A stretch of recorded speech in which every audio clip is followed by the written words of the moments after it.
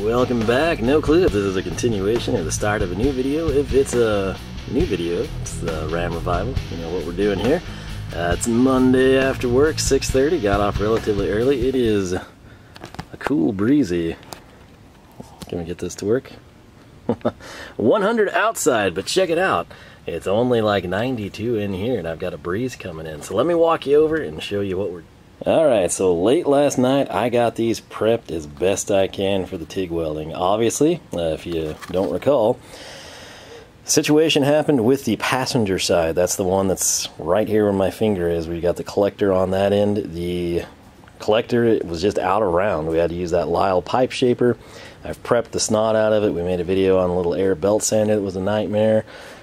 Basically have it in shape, ready to go. Everything slip fits. The V-band will go over and love tap in place, which is good enough for me. Got the collector on the driver's side here, and then the driver's side had that primary right here where a prime weld just like sort of skipped over it, and that's not good. That would be a terrible exhaust leak. I would venture to guess the vast majority of people that would have got these shipped to them would have thrown this on the truck. Maybe if they actually do paint them or coat them, someone would have noticed it. But talk about a nightmare to figure that out, or to go through the trouble, especially the driver's side header. That's the one that you're going to have more issues with. To have that one have to come off to be fixed on a brand new part that you waited months for sucks. That said, I'm not bashing PaceSetter. I like they're made in America. I like that they're basically the only long tube header that exists for, you know, a 5259 Magnum. I certainly appreciate all that. It just really sucks that this has set me back a bunch of time. So right there's the rest of the kit, the Y pipe, everything like that. And if I take you over here, up the truck, up the fender cover, let's go over what we'll be doing and then what we're doing it with. So, super nice stainless ceramic coated Gibson Shorty. Ignore the radio, that's not even part of the truck. Used to be, not anymore. They looked awesome. You've seen them on the engine stand. These are the Shorties. I went with them because at the time I didn't think long tubes were going to be necessary, and I also didn't know that every single aftermarket option for the factory Y pipe was anemically undersized, and my factory stuff would just swallow it. If you haven't seen those videos, literally I can take my Y pipe off this truck, being an 01, and it will just engulf the aftermarket. And these are like not cheap, like not Walker, not the cheapest thing you can get from a parts store, like MagnaFlow, stainless mandrel bent stuff. It's the tiny like early Magnum stuff that is not good. That was always the choke point, the weakest link in the exhaust. That's why guys go to yards and rob late model Rams to throw the Y pipe on, right? So, long story short, that's not going to happen. Now, the good news, if there's any that comes out of this, is these glorious ceramic-coated Gibsons that I paid a pretty penny for have gone up like $200 to $300 just since I bought them. So, I don't think we're going to be out any money. If I decide to sell them, might keep them for another truck. Who knows? Maybe we'll wind up like an SST or a Indy truck or a single cab that we like kind of turn into more of like a street strip build. But for all intents and purposes, these have to go in. If you've never dealt with headers on a small block Mopar, and if you're like, man, you know, why did Prime Weld just have welds on that inside of the primary? Why didn't they just do the outside? You know, it should double-side it. I'll show you why. It's right there. If you look at my stainless bolts, you'll note that there's like not really room for a socket. You know, you're like, man, that does look tight. You know, you can come in with a wrench, but I don't know if you could even get a socket there. Well, kind of depends on the sidewall of your socket. Impact socket's probably not going to fit. Thin-walled impact, maybe. Thin chromy, possibly. But it's just, bottom line, it's tight quarters. So those are 5/16 bolts. That means we need half-inch stuff to get them out. So what I have here, just kind of a whole arsenal that'll hopefully take care of us. We've got from that giant massive set, the Wiha half-inch. Went ahead and grabbed ratcheting just in case it can fit anywhere. Got my Stubby SK. This is one of the reasons I pulled the triggers for tight confines I've dealt with like this. I still use it. It's still not broken in. This stupid... It's great to have a flex set. It's cool that it's locking. But good lord, I still cannot do that without using pliers. So Capri 3/8, this will be one of its first forays. I think I'd been using the Tektons prior to this. Coming down here, we got the Koken. That is the 3/8 drive deep. This is a flex head that will actually function. It's also a much shorter ratchet, as you can tell, than the Matco. Both will hopefully have their place.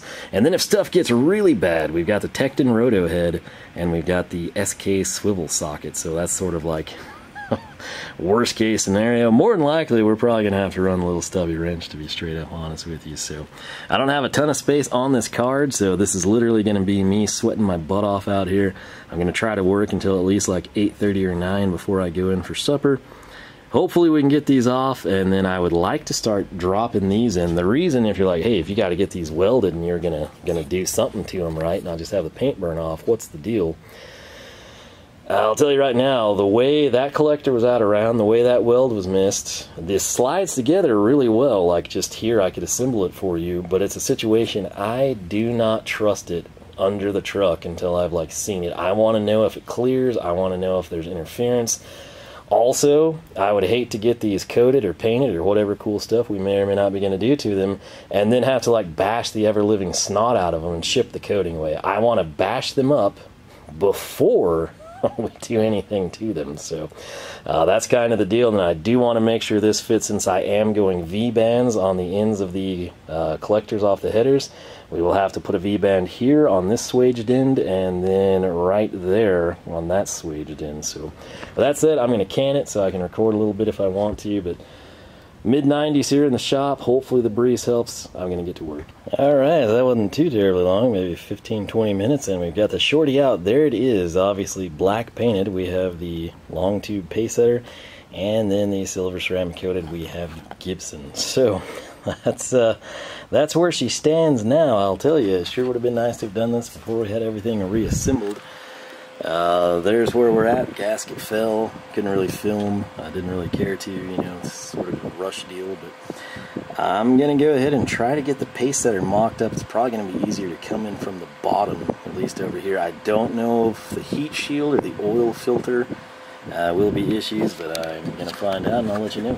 Well, hopefully you can see what's going on there. That might be the world's fastest long tube install. I realize it's the passenger side, we shouldn't celebrate because the driver's side will probably be much more difficult, but I just went ahead, I extracted the Gibson from the top, and somehow we wedged the passenger side in there. It sort of just fell into place. Oil filter stayed on, everything checks out. All bolts are in, so we've literally got all 6 bolts. There's like no tomfoolery here. It was effortless. And I will say the issue, you could get the bolt started here. I had to shim. I've got a jack stand and some wood shims down there to hold it up. It's what you have to do in your one-man show.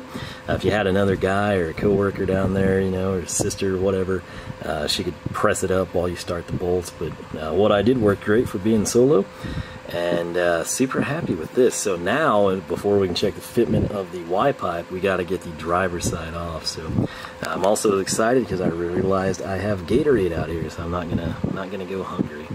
Alright, so I cleared some space on the card so we can ramble a little bit more. But what I was saying is I had a Gatorade out here that I'd forgotten I brought, so I was excited.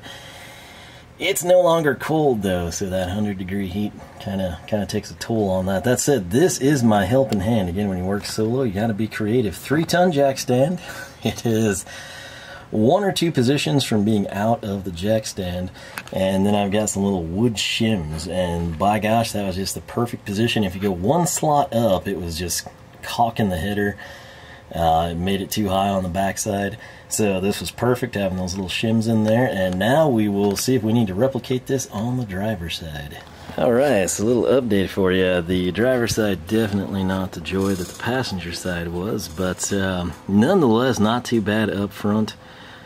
Your cylinder 1 coming down though, it gets a little dicey once you get right back in that crevice. So you've got the brake booster, you got the master cylinder, you got vacuum lines, you got heater hoses, you got coolant hose, you got all kinds of crud to contend with over here. And you may not realize it, but you are looking at something that just worked a miracle for me. So number 1, the tool pile has grown. We got the Knipex out, we got all sorts of trial and error crud. The little Capri breaker bar actually came in handy for the very back bolt from down below the truck. Don't know that I mentioned, but we grabbed the Tekton and something else. Tried to use the Harbor Freight pliers wrench. The thing is too heavy and too big for this application.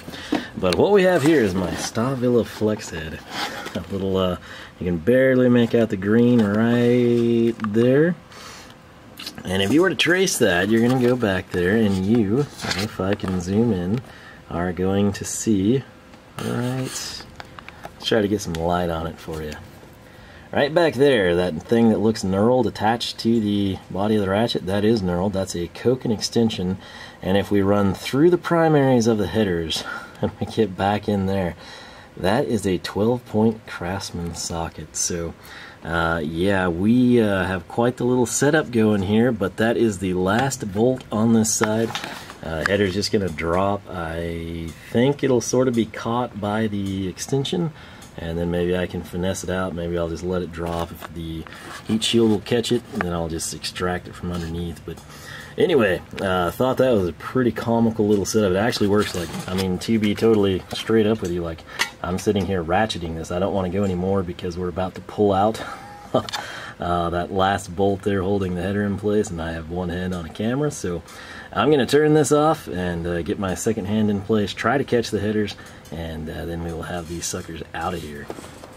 Oh yeah, there the Gibsons are. Got them both off. Driver's side again, definitely more of a pain than the passenger driver's side up top. This is the driver's side PaceSetter Long Tube. We're going to go ahead and throw this thing on. Again, I don't know if it's going to drop in from the top, go in from the bottom, or what exactly. It's way later. I was wanting to go in at like 8:30 and eat, but hey, got to prioritize here. Food can come later. Don't think we'll die. So we're going to put the truck ahead of our own health and self-interest here once again. I will tell you, when I bolted this on, I don't think I've updated you on this front. This long tube header from PaceSetter was significantly easier for me to access the bolt, so that's a huge perk. You don't see it near as well as those silver ceramic coated ones, but trust me, she's in there. So I'm going to go ahead and shut the door. I keep having this frog come in, and then it's a pain in the butt. It costs me like 10 minutes every time to get him out of the shop. He goes out and comes back in, and I have to get a long broom. It's kind of a pain in the butt. So it's getting to be about that time. My shop light's on outside. I'm going to go ahead and get the door down, and that means this turns into a sauna, but hey, it'll save me time. So we will see what we can do with the driver's side, and then we'll be able to kind of mock this crud up. So I'm going to get back to work. All right, well, fate would have it that this is probably the night. I say that just because it's late. I've got to eat still, work out, shower, get up, go to work. I haven't been on like Instagram, you know, in like 6 days. There's like a bunch of messages. Probably need to check those, things like that.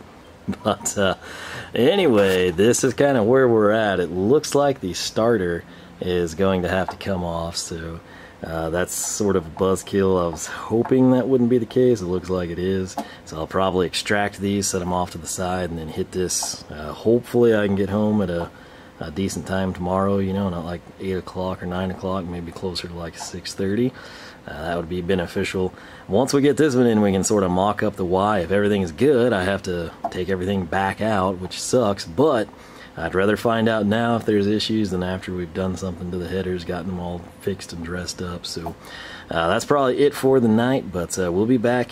We'll tackle this side, get it in, and see what we can do. So again, I wish it was like the weekend. I had more time, but again, kind of have to go to work to fund this stuff. So got to keep the priorities in line. But yeah, we'll be back. We'll see how this goes, and I will keep you posted. Well, I lied. I'm one of those people. Once I start something and it's on a deadline, you know, I couldn't go in and eat. You know, I decided, well, I'm just gonna stay out and get this done.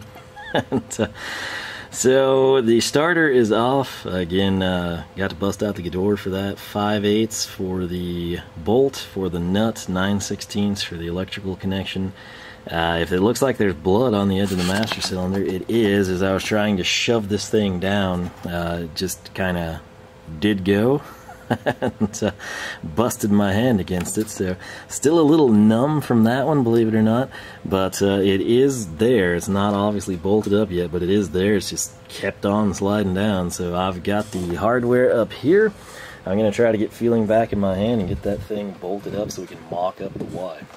Alright, so I think we made pretty good time overall, but I've run into some other issues. They're not related to the headers. Passenger side, it's really hard to tell that it's on, especially when we're used to like the ceramic coated Gibsons, but it is on. Driver's side also is on. I don't know that you can kind of pick it out there. Problem is unforeseen things, and this is exactly why I like to mock things up. So first and foremost, on the driver's side, since this is four-wheel drive, I am kind of worried about the clearance. Now, it does clear currently, but there is a counterweight on that drive shaft, and I am quite confident it's going to wind up whacking the collectors every single time it turns, which should create some great sound and some quite the vibration. And it's conveniently located just about directly underneath the dash in front of the driver, so definitely going to be something noticeable. Over time, will the counterweight fly off? Will it wear a hole in the collector? Will it just flatten it out and avoid the interference? Don't know. What I'm going to do now is sail under the truck with you, and we're going to take a look at it. Alright. It's never the easiest thing to get under here. I have no clue what you're looking at. It should kind of be something of interest. Gotta find my light. There it is. Okay, so can we get back far enough where you can appreciate this? Yeah, if this looks tight, this is again the drive shaft. That is the collector, and no, it's technically not touching. But good lord, is it close. And then you add in that counterweight right there. I'm pretty sure she's gonna make some contact there. So I want to point out, though, again, this is super awkward. You know, I don't have a lift, so put a giant camera with me. Black is the header collector, shiny is the galvanized swaged Y pipe. So the route this thing takes, and it also looks like it's going to hit the transfer case as well, is right through there. There was never a routing of the factory exhaust there. Clearly with the long tubes, I guess they kind of have to do something different. It looks like we could clearance that ear off if we have to. Granted, it's going to be a total pain in the butt to get to that, but let's just, I guess, trace this side. My push-off hand got in some transmission fluid. Here is that. Again, I'm here off the ground with the camera. There's only so much I can do. But yeah, pretty sure that's going to rub. You got to think the truck's not running. It's going to have a little bit of a lope. And then add in the road and the vibration. This backside is probably the ticket. It's really hard to get the camera there, but you can see what I'm talking about. Maybe I can shave that off and avoid that. I don't really know. We'll have to explore that. This would be a lap joint right here. Again, back of the transfer case. Coming in, this is the Y, so it would kick out right there. There's the factory hanger that we painstakingly took off and maintained. And then coming up, you've got another swage joint. This one's relatively straight. Again, kind of running up that direction. Then I don't know if the camera's going to clear. Barely did.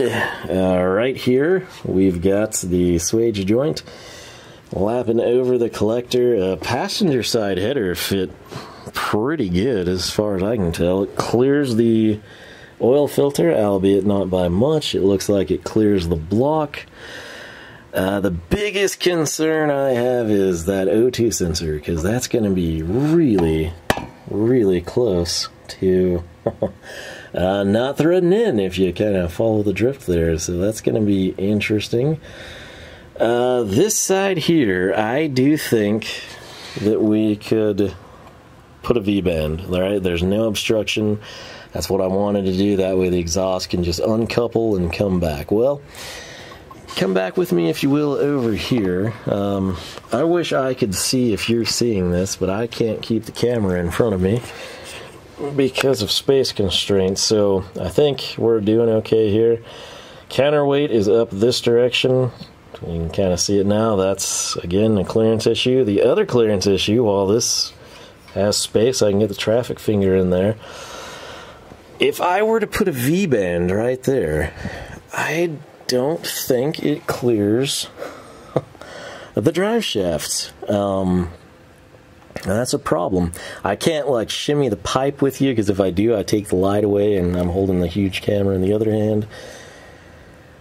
Yeah, so I'm super, super glad that I went ahead and did this. I don't even know what to tell you. I think this is going to hit, but I'm thinking I cannot run a V-band here for sure. Yeah, this is, if you ever had to take the exhaust off, is what I'm trying to contend with here. I want it to be super easy and convenient. I've never actually run on a personal vehicle the lap joint clamps. You know, so I don't know if like in 6 years I can just roll out here, take them, you know, loosen them and tap that thing off, or if it's going to like seal up. I would assume it would seal up, you know, from the carbon in the exhaust. But yeah, relatively quickly here tonight. Again, I didn't stop and eat supper or anything, so that has something to do with it. But we got this thing, we took the shorties off, which you can see over there. We put the long tubes on, and we mocked up the exhaust. So I'm going to take some pictures, send them to the TIG Weld guy, and I don't think he's going to want to put a V-band over there. I mean, I think he would do it, you know, he'd get paid and do it, I'm sure, but that's just... I don't think it's going to fit. So clearly what I'm going to do is I'll kick this exhaust off and I'll slip the V-band over.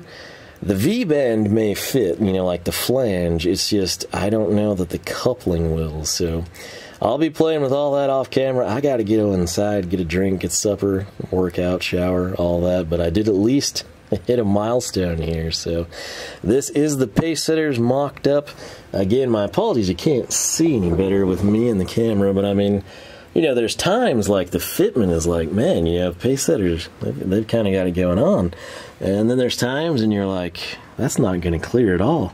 It's not just because it's tight or close quarters, it's because it's like really, really bad. So, I mean, like right here, you know, yep, it's tight, but I'm not concerned about it. I don't think we're going to, you know, jostle the header around enough to hit the transmission pan. But anyway, it's, I'm trying not to get tranny fluid on the camera. And I realize you can't see well. I'm losing feeling in my bad thumb. I am going to call it a night. So is this an episode? Is it standalone? Is it tagged on with something? No clue. In case it is standalone and I leave you on a cliff to see what we do, LoneStarMopars.com is the website. You can find us on Facebook, Twitter, and Instagram, all three at Lone Star Mopars. With that said, thanks for watching. Hope you're enjoying the Ram Revival. If you ran PaceSetter headers, what did you do? Is your truck two-wheel drive or four-wheel drive? What year is your truck?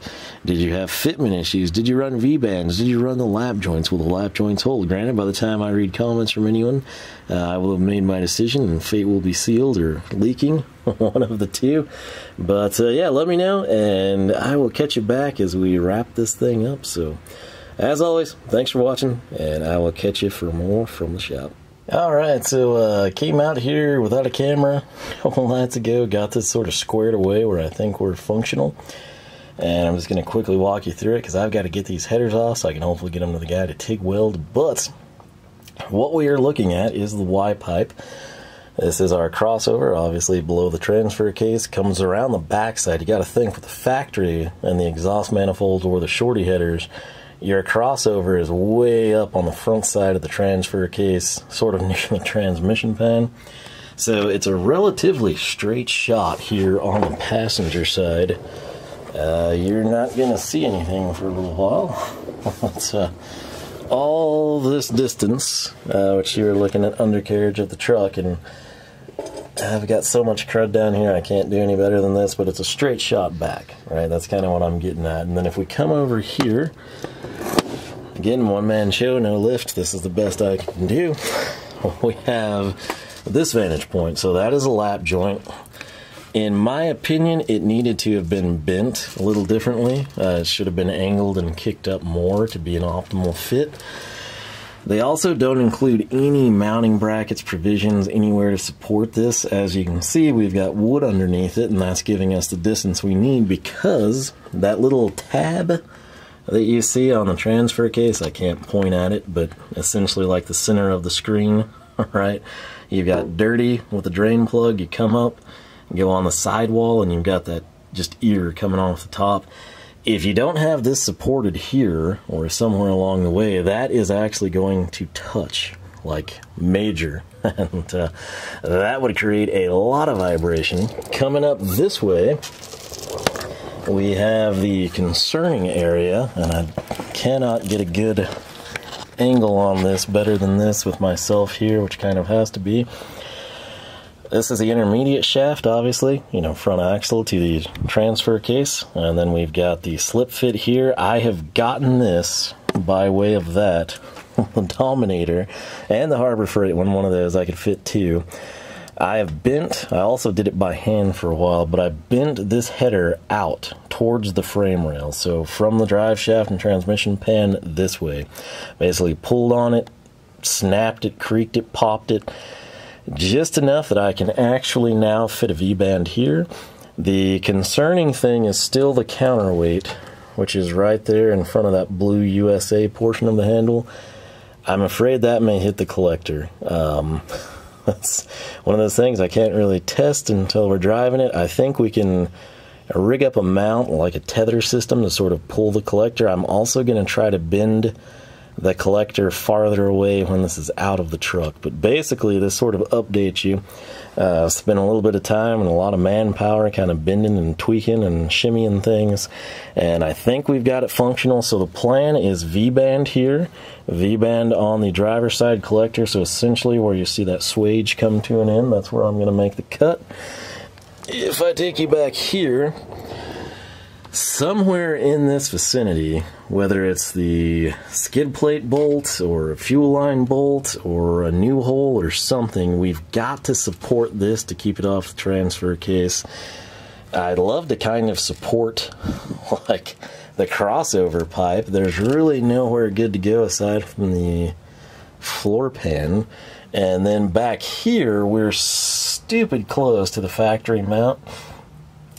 I guess if I fit a pipe there, you know, in a muffler or something, we could probably support it from the back side. Up front, I'm going to try to utilize right up there, you know, your OE cat position. So that's sort of where we stand right now, and like I said, it's got home. I keep getting home 8 o'clock or later.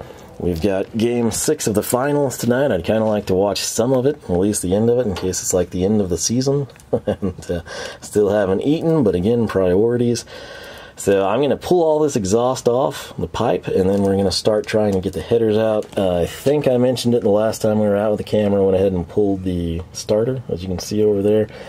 So yeah, just a lot of prep and fitment and trial and error back here, but it's all coming off. It's going to get TIG welded. It's going to do some other stuff, and then we'll be back, go back home, and we'll take it from there. So with that said, this is kind of a wrap here. Again, I don't know how I'm going to piece these together, but if that's the end, it's the end. Thanks for watching the Ram Revival. If you like the video, leave a like. If you're enjoying the series, I would invite you to subscribe. Check out the rest of the series, some of the other automotive content tools, if that's up your alley. But for now, I'm going to get off this creeper and get by a fan and start taking these headers off. So I'll catch you in the next segment. Alright, one last thing now that I've got the exhaust off. I did want to showcase that the V-band does clear. And, I did a little bit more prying, a little more pulling on this thing. Again, the biggest thing, if I was like on a lift, I think I would be able to get way more power out on this thing, but it is what it is. So we'll see if the counterweight she might be looking at does wind up hitting the collector. It's like the fattest part of the collector, right where the counterweight is. Like if the counterweight was up farther or centrally located, or if the shaft is a little bit longer, it wouldn't be an issue at all, but it is what it is, and it's stupid tight. So nonetheless, though, I think the V-band should be okay. So that's that. I'm going to run up, start trying to get these bolts out of the headers, and we'll catch you where we pick up next.